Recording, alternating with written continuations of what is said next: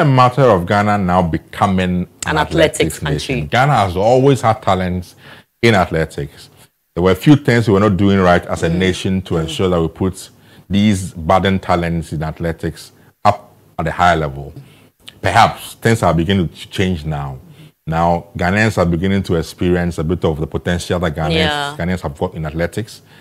I don't know if it's a case of the GAA now sitting up and getting to do things right and pushing these athletes out there. Youth athletics, it is something that Ghana is, I'm sure, next to Nigeria in Africa. If we can get our acts together really in Africa, athletics I mean, I only see Nigeria, especially in the sprints, as the only nation that clearly will beat Ghana to it in the sprints in athletics. If as a nation and the GAA, that's a federation, if they can put their acts together, Ghana will always compete and do well in athletics at the international stage. Talent has never been in doubt in this country in athletics. And at that level of the youth, they're picking clearly from the senior high schools. It's in abundance. Central region is in abundance. Same for Ashanti region. If you go to these two regions, it's something I can always vouch for. Athletics at the senior high school level in Central and Ashanti is big time. Big time. And the team that went to Abidjan, 80% of them, not Kumasi, 80% of them you saw in Abidjan were from the two regions, Ashanti and then Central region. Because the school sports in those two regions is so top notch. And so if I think they take that extra curriculum activity seriously. Take it serious. Seriously. The regional sports federation in those two regions don't play with their sport. I don't know how, but that's what it is. Over the years, Central region, if for those who school in Central, they'll tell you.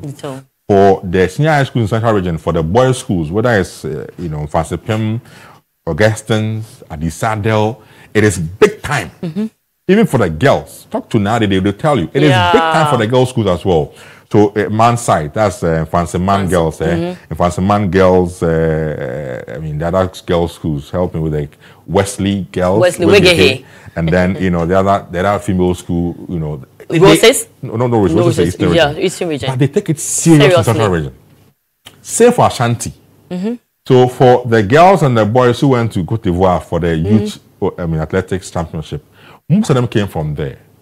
And no wonder they went out there and made Ghana proud with winning 19 medals total for Ghana the game. So it is only a statement to the GAA that if they can from henceforth, we now have got the athletics oval at Legon, two wonderful ovals at Legon. We've got one at KN University, one at also Baba Yara, which has been refurbished, new tracks refurbished for them as well to use. A number also around, we're told, even at Boteman.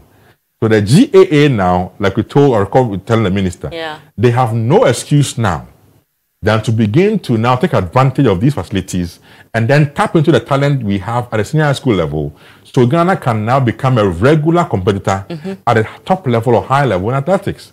We can't always just wait on the likes of Joe Paul, Benjamin Azamati, Cadman, Yamwa, and a few of those who are based in the States to just come and build Ghana out. When I've got all these sorts of athletes, talents in Ghana, that we can invest more in them and then make them. Let's at the GAA begin to think outside the box and find a means where we can begin to organize regular championships in Ghana for these youngsters to come competing so they can improve and can then rep Ghana at the top level.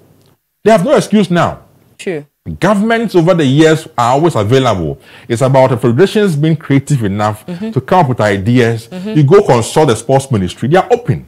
True. They are open to listen to your proposals, to support you in that regard. But if you are not going and you are sitting comfortably in your offices waiting for Commonwealth Games, waiting for all these African, with excuses, just excuses that money no day. Money will never be available. No. It is, you must come up with a proposal or an idea or a plan.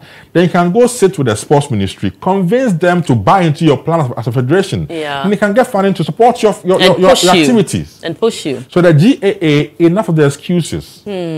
Our good friends I love athletics. I love the guys who are in there. Look at how impressive this thing, 19 medals. I think 12 gold medals, and then we have 5 bronze. These and are 5 silver, yes. and then 2 bronze. U20s, U18. It tells you they are close to it.